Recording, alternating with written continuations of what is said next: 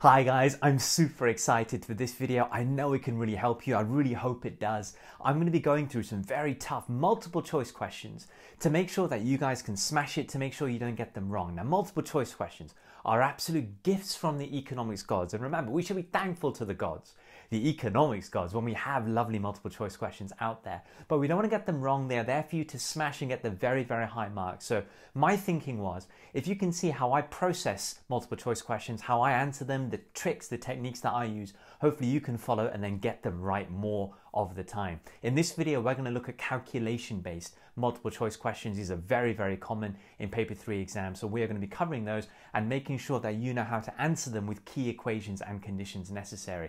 I have an awesome video on key equations and conditions. Make sure you've watched that. Take everything down, memorize it, and you'll find how much easier these questions are when you know the equations. Let's get into it, guys. How do we calculate real GDP? Oh my God, no one knows. Let's cover it, let's go. Okay guys, what a beauty of a question this is. First thing, we have a table, and that means the first few lines are just going to be pure and utter waffle, right? And we have that here, right? All those 3 lines are saying is exactly what we can see in the table, and we have eyes. We've got eyes. We don't need to worry about stuff like that.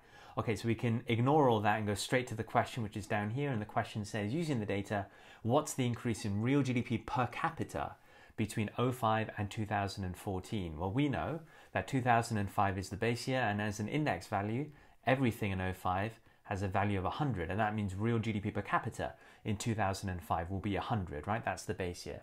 So the question is, how do we work out real GDP per capita? Right, here is an equation that pretty much nobody knows. So let's go. Real GDP. Real GDP has got this equation. We take nominal GDP and we divide by a price index and then multiply by 100, and that will give you real GDP. Now, fundamentally, guys, all of these numbers in this equation need to be in index form. Now, you're lucky here because the numbers are in index form. Okay, but everything needs to be in index form because we're dividing by a price index. So we need to keep it all in the same form, and that is index form. That's real GDP. Now, what about real GDP per capita? So real GDP now per capita is exactly the same equation. So nominal GDP divided by a price index multiplied by 100. But now we need to divide that number, because that's real GDP, by a population.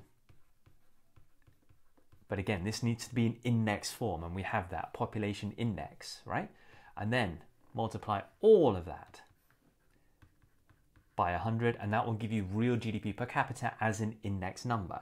So let's apply all of that here. This is very simple. We need to work out real GDP per capita in 2014. So in 2014, nominal GDP was, where is it? 200.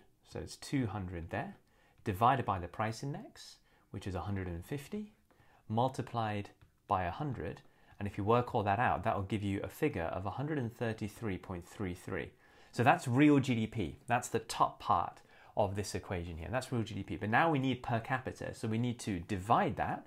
So we need to go 133.33, divide by the population index, which is 120, and then multiply that by 100. And if we do that, that will give you an exact answer of 111.11. Now, we know that in 2005, real GDP per capita as an index number is 100. In 2014, we've just worked out that it's 111.11. As a percentage change, well, that gives you 11.11% increase in real GDP per capita. And therefore, the answer is approximately 10%. You see how easy that was? Ridiculously simple. Now, this next question coming up requires you to calculate an index number. This is very standard, very common. Again, the key equation and conditions video will tell you how to do this. Once you have the equation for an index number, your life is simple. Let's cover this very, very bog standard type of multiple choice. First line, it's that waffle again. We have eyes, remember. We have eyes. We can see what the table is showing us. So what is the question asking? The question is saying, if these figures are converted to index form with 2013 as your base year, so if it was me, I'd just add that up here and say 2013 is the base year, what would be the value of the index in 2016? Okay, so all we need to do is basically convert that number into an index number. We need the equation though. We need the equation. Such a beautiful equation. How do you convert a raw number to an index number? Well, you take the raw number that you're looking to convert, and you divide it by the base year raw number. So the base year raw number, and then you multiply by 100. So in this case, the raw number we want to convert is 271. What's the raw number in the base year? The base year is 2013. The raw number there is 215. And then you multiply that by 100, and that will give you 126.04, I think, something like that, which means that the answer to the nearest whole number is going to be 126. Easy. You see how important that equation is? Man, so important. The key equations and conditions video is your absolute godsend. Watch that, get these equations. Look how easy these questions are after that. Man, we are smashing it left, right, and center. This is just too simple right now. You can see how beautiful these questions are when you know your equations, when you know your conditions. This next question is an absolute stinker though. A lot of students message me and tell me, how on earth do you do something like this? Take the process down and you'll be fine. All right, what are we doing? Again, the first few lines, waffle, we've got eyes. We can see what the table is showing us. So here's the question.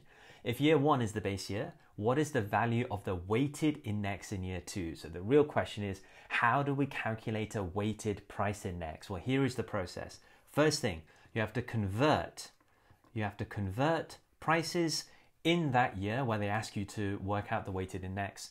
So convert the prices into index numbers, into index form.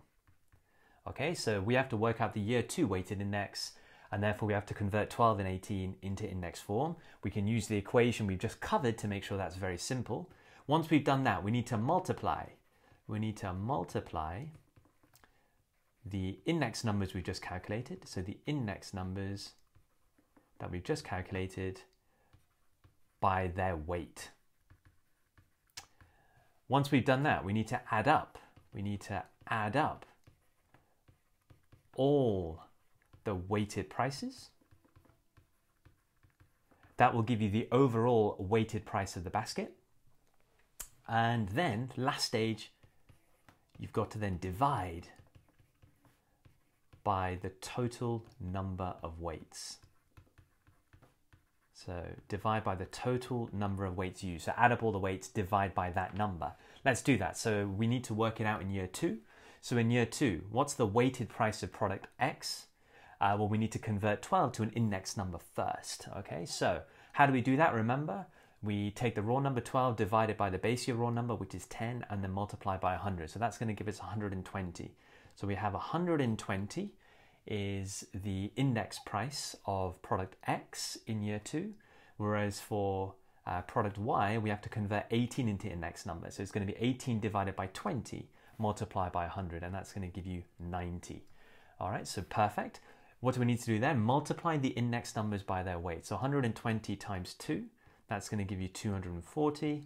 90 times 1 is going to give you 90. We then need to add up the weighted prices, and that's going to give us 330. And then we have to divide by the total number of weights, which is 3.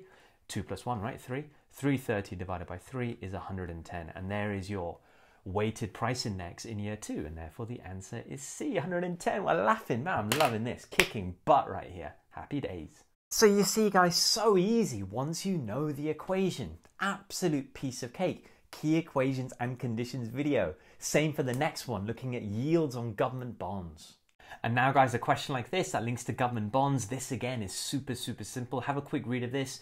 You can see a bit of background first, that the government has issued a £100 bond with a coupon of £3 per annum and 40 years to maturity. And then 2 years later, other assets are giving yields of 6%. What's going to happen to the price of this bond and the yield? Okay, so what we need is the yield equation. Very important, and here it is. So to work out the yield on a government bond, we take the coupon, we divide by the market price. That's fundamental, the market price of the bond, and then we multiply by 100. Now hopefully you can see when the bond was issued, the yield is obviously 3%. Hopefully that's obvious. If not, use the equation. So initially when the bond was issued, right, the yield, coupon is 3, divided by the market price, which at that point just been issued, so it's going to be 100, times by 100, and that's going to give you your 3% yield. But then it's saying 2 years later, the return on other assets, the yield on other assets have gone up to 6%. So if government bonds like this are only giving 3% and other assets are giving 6%, then clearly people are going to be demanding more of those assets and are going to be demanding less of these government bonds. So we know that if demand is going to decrease, the price of the bond is going to decrease. And remember the inverse relationship between the price of a bond and the yield. So if the price goes down, the yield on this government bond is going to rise. And immediately that gives you the answer of B. The price of the bond will have fallen, but the yield will have increased. And if you take any random number now, so the coupon will remain at 3, I'm going to give you the exact number to make it equalize to 6. So let's say the price of the bond has fallen to £50. 3 divided by £50 now, which is going to be the market price, let's say, multiplied by 100 will give you a 6% yield. So according to this question, that would be the exact price it falls to then equalize the return on other assets in the economy. But you can see how a fall in the market price will lead to an increase in the yield. The answer is B, easy. Yield equation is fundamental. So you see on that one, guys, it's all about knowing the process. Once you've got the process, just follow the order and you'll get the correct answer. Simple, simple stuff. Key equations and conditions, that's the way to go. These are some of the harder calculation questions, but there are plenty of them. Stay tuned for the next video. We're going to continue and look at some more. Thanks for watching.